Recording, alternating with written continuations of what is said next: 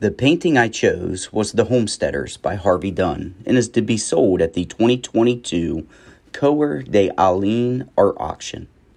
My approach to this painting is observational. The painting is oil on canvas and measures 40 by 60 inches.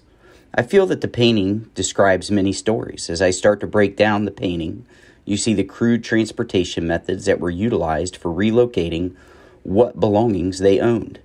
The era appears to be in the 1840s when the West was being settled and the land was free to those willing to make the trip.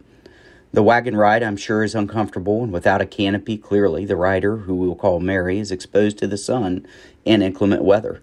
The oxen used to pull the wagon are slow and appear to be a multi-use if you notice the plow on the back of the wagon. The man, Bill, leading the oxen, possibly has to guide them the entire trip. As to the background of the painting, it shows the vast rolling prairie with cotton candy clouds in the sky. I appreciate the multiple colors utilized to present the prairie floor. The dogs, Happy and Lucky, appear to be having the time of their life and are excited for their new home. As I look deeper in the painting, it appears that Happy and Lucky are the only ones enjoying themselves.